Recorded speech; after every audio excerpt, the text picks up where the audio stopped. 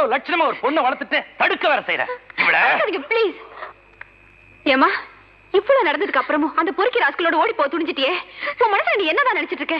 என்ன பெருசா நினைச்சிருக்கா? கொஞ்சம் ஏமாந்தா நாம தூங்கும் போது தலையில கல்ல தூக்கி போட்டு போயிருவா. அப்பா, நீங்க என்ன பெத்ததுக்காக எது வேணாலும் பேசாதீங்க. நான் உங்க 2 பேரையும் என் உயிரா மதிக்கிறேன். அதுக்காக மனசுக்கு பிடிச்சவரோட வாழ ஆசைப்படுறது இல்ல. என்ன தப்பு இருக்கு? இஷ்டப்பட்டவனோட ஓடி போறதுக்கு நீ ஒண்ணு அனாதை இல்லம்மா. எங்களுக்கும் பிடிச்சிருக்கணும். கடவுளை தவிர வேற யார் முன்னாலையும் தலை குனியாது உங்க அப்பா. இவன் நம்ம வீட்டுக்கு மருமகனா வந்துட்டானா இந்த வீட்டு கூர்க்கா முன்னால கூட தலை குனிய வேண்டி வரும்.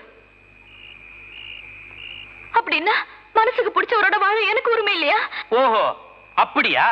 எங்களுக்கு மகளா பிறக்கணும்னு நீயா முடிவெடுத்த? இல்ல இல்ல, அதே மாதிரி எங்களுக்கு யார் மருமகனா வரணும்னு நாங்க தான் முடிவெடுப்போம். 2 நாள் டிரைவிங்ல உட்கார்ந்து ஐஸ்கிரீம் சாப்பிட்டதுக்காகவும் 4 நாள் பீச் ஓரத்துல உட்கார்ந்து வேர்க்கடலை சாப்பிட்டதுக்காகவும் கண்ட களவாணி பையன்லாம் நான் மருமகனா ஏத்துக்க முடியாது. ஒவ்வொரு பைசாவும் உயிரை கொடுத்து சம்பாதிச்சது. அப்பா, நீங்க என்ன சொன்னாலும் சரி, என் முடிவை என்னால மாத்திக்க முடியாது. நீதிபதி தான் ஜட்ஜ்மெண்ட் சொல்லணும். அடுத்த ராத்திரில குடும்பமானத்தோட கேட் எகிரி குதிச்சு நீ ஒரு அக்யூஸ்டுமா, நியாயம் சொல்ல வரக்கூடாது. மரியாதையா நாங்க சொல்றதை கேட்டு நட. இவகிட்ட என்னடி பேச்சு? இன்னும் 4 நாள்ல நான் தேர்ந்தெடுத்த கோயம்புத்தூர் மாப்பிள்ளை இங்க வராங்க. அன்னைக்கே நிச்சயதார்த்தம். அதுக்குள்ள புனிதமான காதலை காப்பாத்திக்கிறதுக்காக இந்த கழுத காம்பவுண்ட் தாண்டினாலும் தாண்டோம். அதனால இவ கழுத்துல தாலி ஏற வரைக்கும் இது ரூம் இல்ல, ஜெயில்.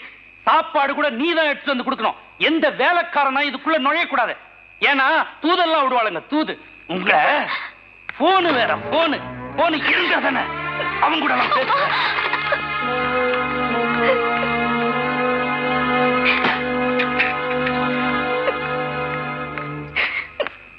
இன்னும் இங்க ஏமா நின்னுட்டு இருக்க? போ போ.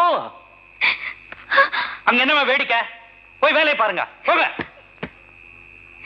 அப்பா, அப்பா, என்ன கூட்டிட்டு போகாதீங்கப்பா. என்ன விட்டுடுங்கப்பா ப்ளீஸ். என்ன மன்னிச்சுக்கம்பா. இப்ப நான் பூட்டி வச்சுட்டு போறது என் பொண்ணு இல்ல, இத்தனை நாள் நான் கஷ்டப்பட்டு சேர்த்து வச்ச என் கௌரவத்தை.